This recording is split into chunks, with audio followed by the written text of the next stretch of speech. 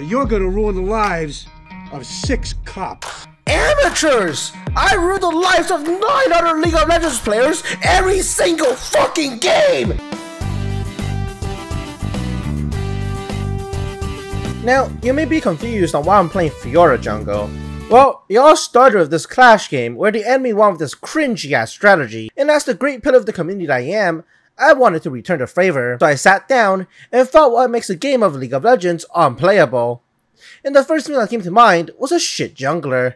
Now, let me break down her abilities with you to show you how non-functional Fiora is in the jungle. Fiora passive, it literally doesn't work on jungle camps and tells the enemy that you're ganking from 2 screens away with this little marker thing. So if you ever pull a gank off, you probably killed a borderline targeted player, so don't even try to feel good about yourself. Fiora Q, a very short dash. At the end of the dash, Fiora deals damage to a singular target, and this is the only gap closer in her kit, making it next to impossible to get close to someone. So instead of using her Q to close the gap, I personally phone the Mexican that maintains the Riot servers and get him to dropkick the server rack. Fiora W, the only source of AoE damage in her kit, learning at level 3 and don't even think about raptors before this ability. Fiora E, this is your main ganking tool. It has a 1 second slow, which sets up your W's 2 second slow. Fiora R, the second they cast this ability, the enemy's gonna beeline out there because they have infinitely more mobility than you until you have your third item. Now, due to Fiora jungle's inability to actually clear jungle camps, you will need to rely on License to Seed. By exclusively ganking allies who are out of resources and helping them push in waves, it also allows you to justifiably tax your golden EXP. And a little tip here, be sure to smite the cannon. This allows you to stack up your jungle item, get 90 gold, meanwhile speeding up the push.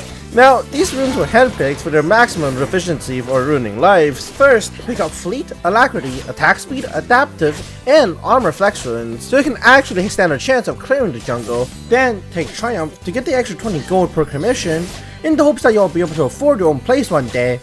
A cardboard box on a river by the brush, that is. Lastly, take Last Stand, Font of Life, and Revitalize for the teamfight part of Teamfight Fiora.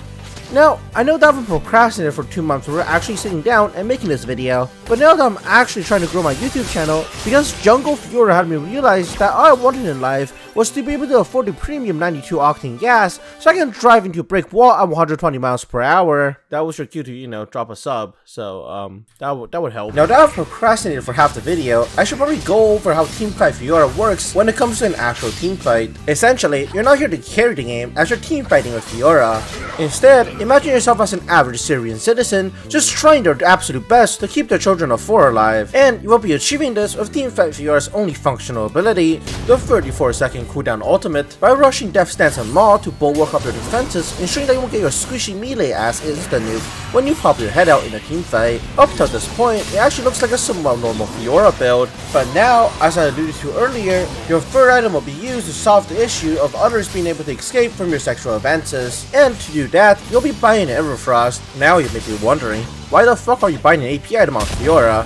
And before you start flaming me and calling me retarded, let me just give you my unfiltered justification, and that is due to this item being able to drop Fiora's skill level so low that a politician can play it. By simply clicking R and Everfrost at the same time, it will root the enemy, speed you up, and automatically pop a vital for you. If you somehow find yourself at level 4 gold, pick up 2 forbidden idols, and later combine them into Mikhail's and Redemption. When combined, they will bolster your R healing by so much that it makes modern medicine look like a fucking joke. As a disclosure, this video is made for entertainment purposes only and should never be recreated, even as a 5-man pre-made, because it will make your friends never want to play with you ever again due to its life-altering and eye-opening shittiness. On mid. We can all, yeah, Yo, Aram? I gotta kill this thing. Oh, what the fuck? Yo, they're all blind! They're blind! Oh my god! No!